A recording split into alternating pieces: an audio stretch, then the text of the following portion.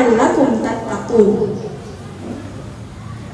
O you who have attained to faith, fasting is ordained for you as it was ordained for those before you, so that you might remain conscious of God.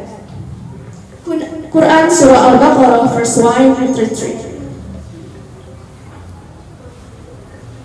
Prophet Muhammad SAW explained this matter in a number of his statements reported in the books of hadith.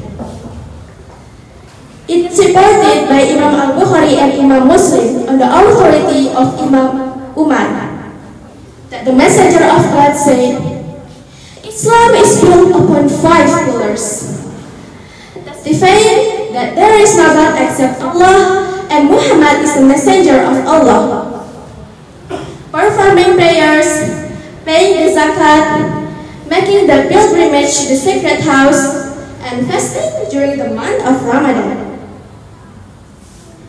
The month of Ramadan is full of glory and blessings, in which good deeds are multiplied, great acts of worship are prescribed, the gates of heaven are opened, and the gates of hell are closed.